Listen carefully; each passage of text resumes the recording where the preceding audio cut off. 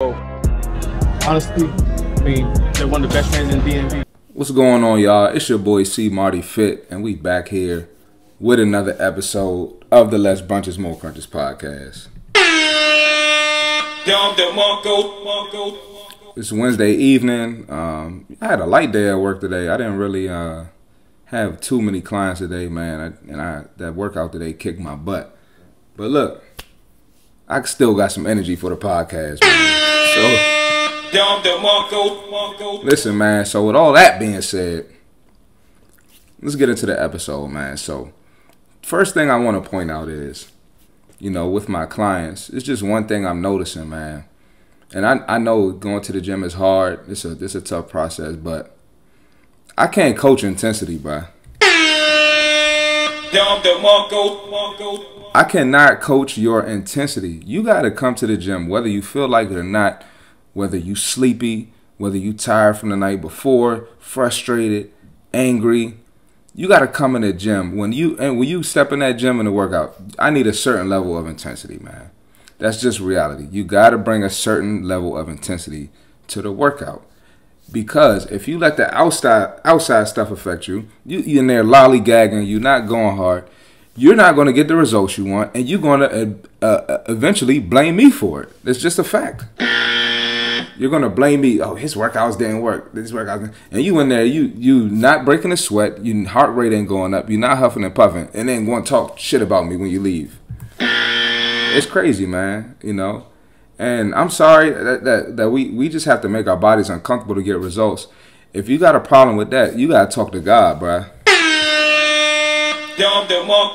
Like, our bodies are made to move, so you gotta bring a level of intensity to the workout, man. So, like, for instance, Wednesday, which is today, is our, full body and cardio day. So, I mean, we get it in. It might be the hardest day of the week for real, other than leg day. And so what people started doing was they just stopped coming on Wednesdays to avoid a tough workout, to avoid a difficult workout, to avoid a workout they're going to struggle in. But it's like, that's what y'all are paying me for. Y'all are paying me for a result. If this was what the result requires, that's what you got to do. So since they don't come on Wednesday, I make them do it on Thursday or Friday when they come back.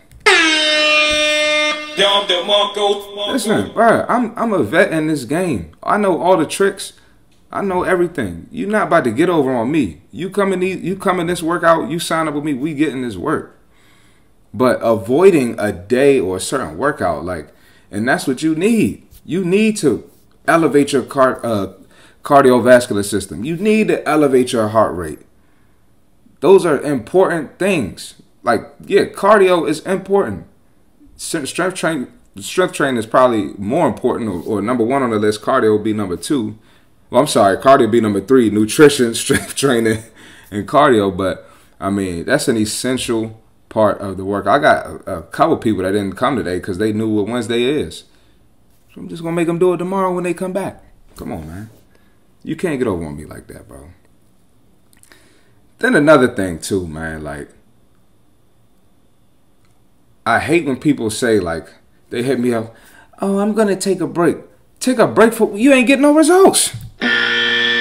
Nope. You didn't do nothing. What are you taking a break from? And this one girl, I saw her today. She didn't come back to me, but she just went in there and did a little cardio, hanging on, holding on to the rail while she, walking on the incline. And it's like, yo, you took a break because of what? And now I understand stuff pops up financially, but let's be real, bro. And I've addressed this on podcasts before. You taking a financial break, and I'm not about to disclose what I charge. You can find it either on the internet if you want to, what I charge. But if you can't put that aside to invest in your health and fitness, you're not serious, and I don't want you. I already told some of my clients, there's going to be some people that you will not see here with me again, because I ain't got time for it, bro. But, if you're going to take a break, you need to have been on your grind, showing up, you consistent, you in the gym 5, 6, sometimes even 7 days a week, doing something. You got to earn the break, okay? And I always talk about it. We can put our bodies through more than what we think. All right. A lot of times our bodies, you think your body shut down because your mental shut down. You're telling yourself that. But, you know, there's stretching, there's treatment, there's recovery. We got stretch machines and the hyper ice, the hypervolt in the gym. We got, listen, there's ways to get around it. But you got to get on your grind. I always preach this. You got to get on your grind. But yeah, it's a level of intensity you got to bring to the gym, man. So look, next thing I want to address. Don't come in the gym with a stank ass attitude. Listen, leave the attitude at home. I ain't got time for it. I'm not the one. Y'all see how I talk on this podcast? This how I talk. I talk to my clients too. If I need to. You coming with an attitude, listen, that's not going to fly. I'm responding back. I've asked people to go home before. I've sent people home. Like, I don't care. And you're not about to waste my time. I'm not your boyfriend. I'm not your husband. I'm not your kids. I'm not your mother, father. I'm not your grandfather, grandmother. I'm not your cousins. I'm not your coworkers. I'm not the one. I'm not that guy. I'm not that guy, pal. I'm not that guy, pal. Don't come in with an attitude, man. Like this one girl yesterday, she has some car issues, right? And mind you, I'm so locked into this training stuff, bro. And it's a level of selfishness. The girl asked me, "Do I have jumper cables?" And I was like, "No." And maybe I did, maybe I didn't. Maybe I did, maybe I didn't.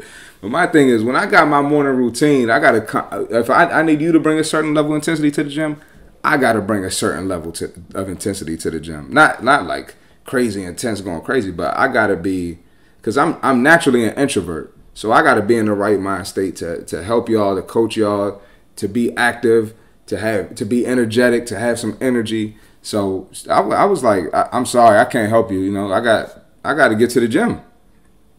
So she coming with an attitude.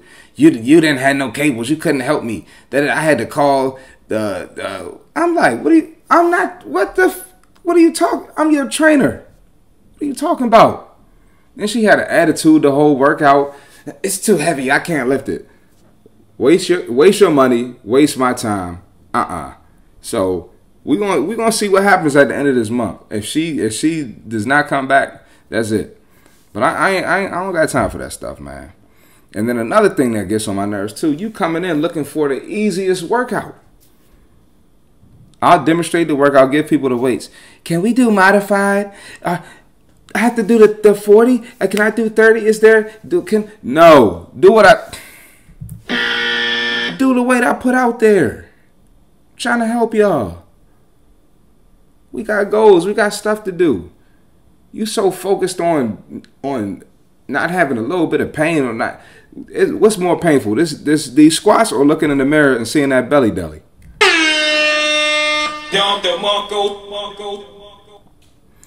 Right, come on, man.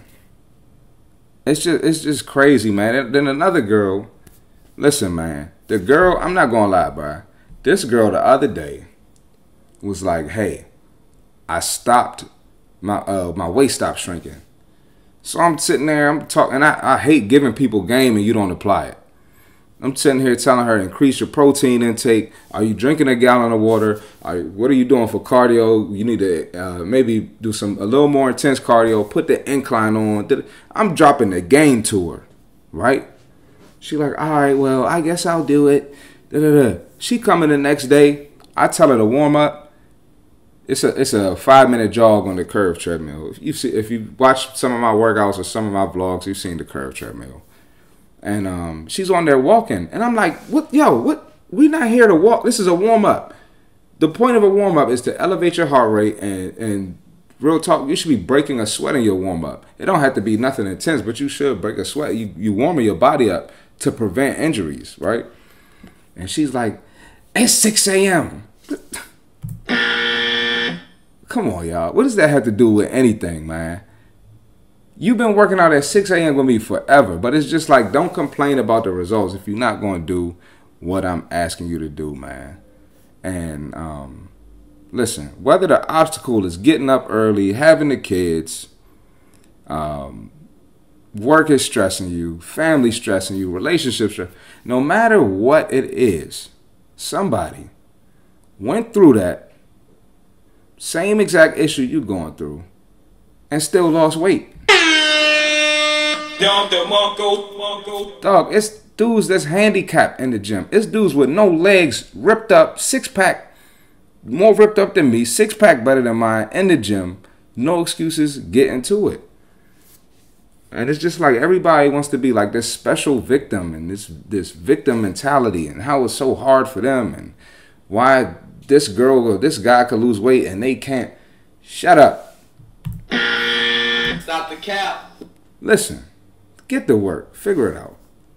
And like I always say, don't blame the circumstance if you're not doing what you're supposed to do. If you're not doing step 1, step 2, step 3. I had a talk with 2 people today. I'm like, y'all been here for a year. And y'all are still active 3 days a week. Sitting on your ass 4 days a week. And now you're talking about you're discouraged about your progress. Because the scale ain't moving. I'm like, you got to do more. Your body adapted to coming in here 3 days a week and sitting on your ass 4 days a week. You're going to stop changing. You're going to have to cut out cheat meals. You're going to have to cut out the alcohol. You know, I need to do an alcohol episode. But, you know, I'm just like, yo, if you're supposed to eat 1,600 calories in a day, 1,800 calories in a day, and you have 2 drinks, they're 400 calories each. That's 800. You're already at half of what you need of your caloric intake for the day. You already halfway there. And I know you ate at the restaurant too. So you probably surpassed that just at that restaurant. Not to mention the other meals you ate that day. Man, tough job, bro. But yeah, man, the attitude's got to go. I ain't got time for that. I'm not waking up every morning to be dealing with no attitudes, dog. It's disrespectful, and you're not serious. There's no need for it, bro.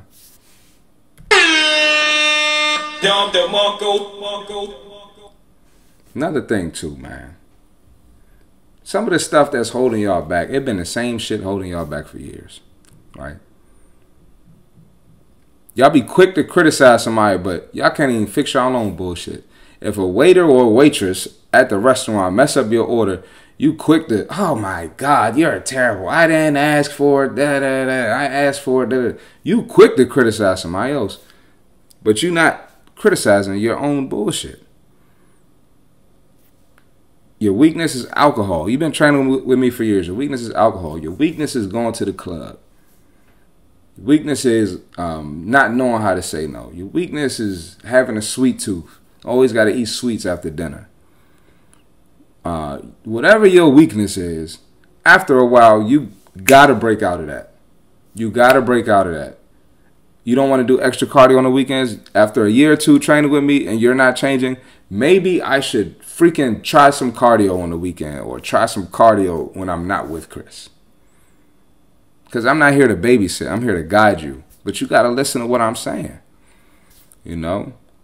And then, like, I ask people if they work out over the weekend, they'll say yes, they're lying. You're lying.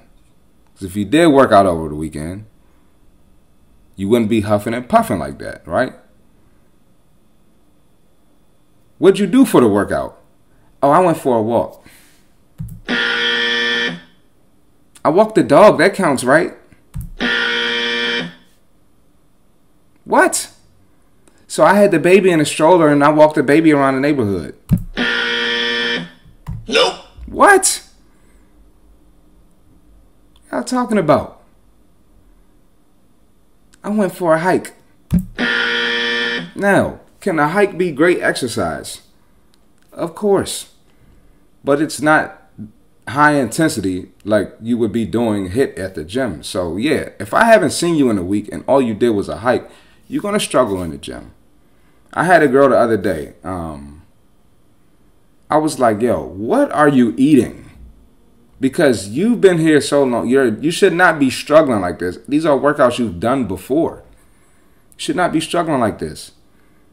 And she was like, oh, it's not what I eat, it's the air quality.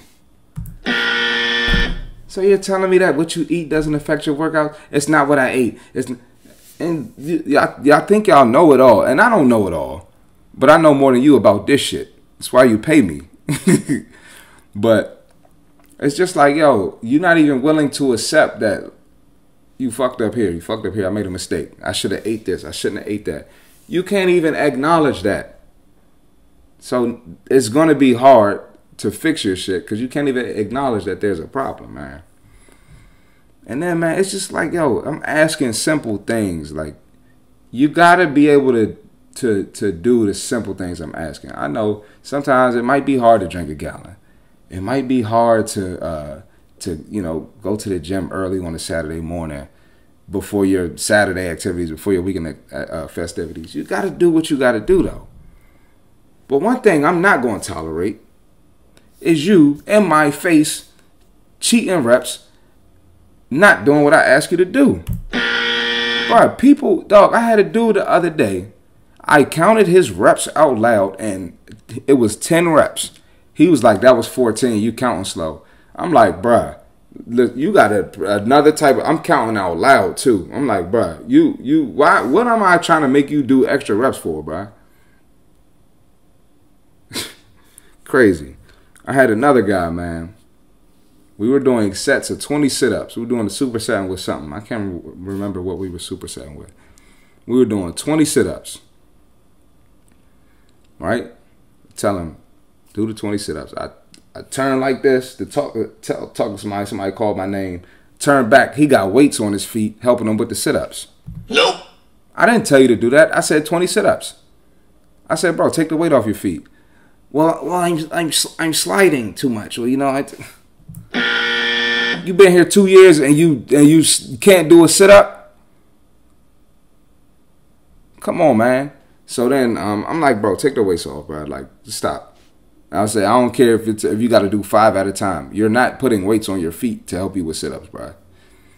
So then somebody else called me. Boom. Oh, yeah, 10, 15 more. Da-da-da. Turn back to him. He got his feet up against the bench, assisting him. I'm like, bro, if you're going to cheat right in my face, I'm like, I know you're not eating right. I know you're not doing a meal plan. I know you're not doing no extra cardio. But yeah, man, if you're going to cheat in my face, bro, I just know you're not serious about your results, man. So, look, we got to stop the complaining if you're not going to do what the trainer's asking you to do, man. Another thing too, man, we wrapping up soon, man. I just got to share with y'all, you know, what happens in the life of a trainer and what makes a good client, right?